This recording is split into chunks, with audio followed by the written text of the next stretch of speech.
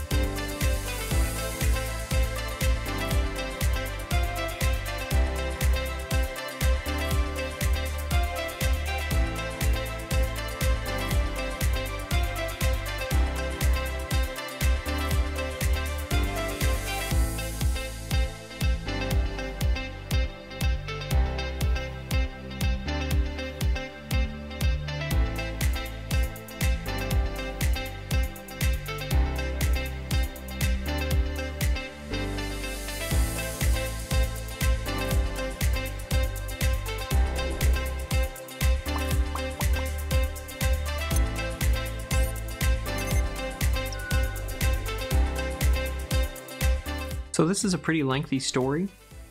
This rhythm alone has been known to throw my students off, so let's go ahead and take a closer look at it and see if you got it right.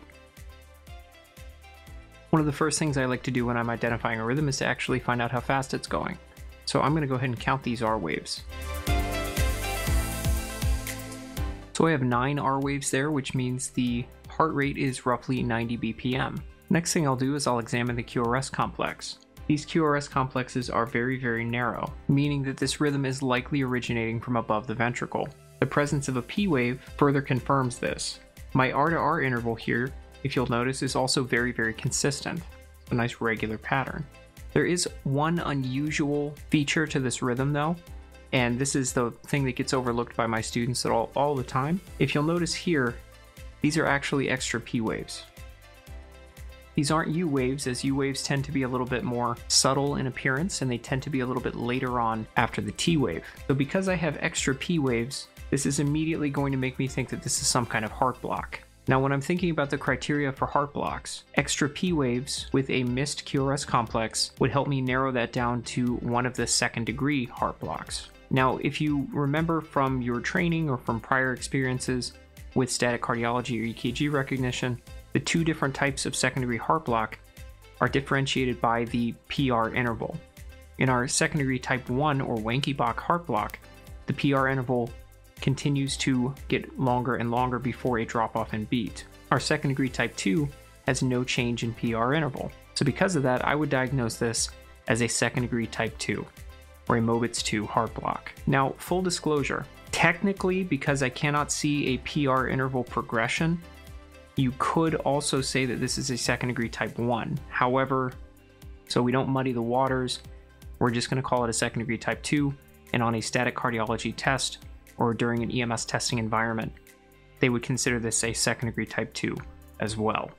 Now let's go ahead and take a look at the actual scenario and see if this is stable or unstable.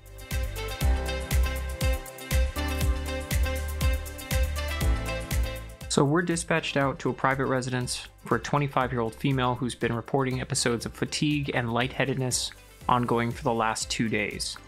She denies any pertinent medical history but reports that she spent the last month hiking in the Catskill Mountains. And for those of you who don't know, the Catskill Mountains are a mountain range, a very heavily wooded area in southeastern New York State. It's actually a beautiful part of the country. She's currently alert and oriented, denies any shortness of breath, and denies any injury or trauma. Your partner obtains the following vital signs: blood pressure of 118/70, pulse of 90, respiratory rate of 19, blood sugar of 102, and a temperature of 101 degrees Fahrenheit. While attaching the monitor, you notice a large round bullseye rash on her lower abdomen. So when deciding if a patient is stable or unstable, I use the acronym CHAD.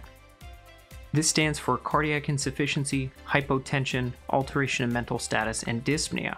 Based on my patient's signs and symptoms as well as her vital signs, she meets none of the criteria for CHAD.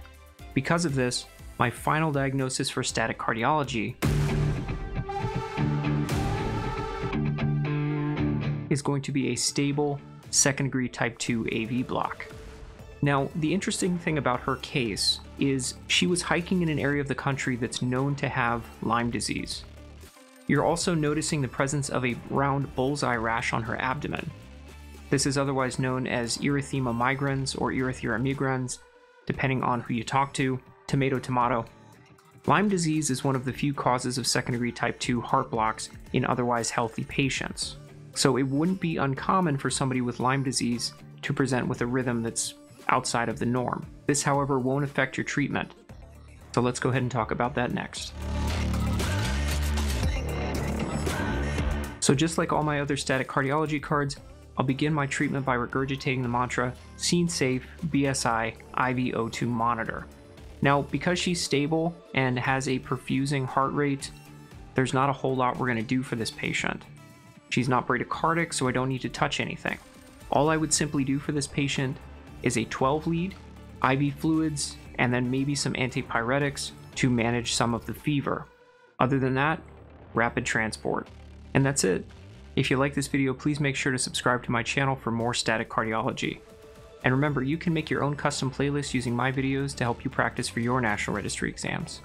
Until I see you next, have a good rest of your night.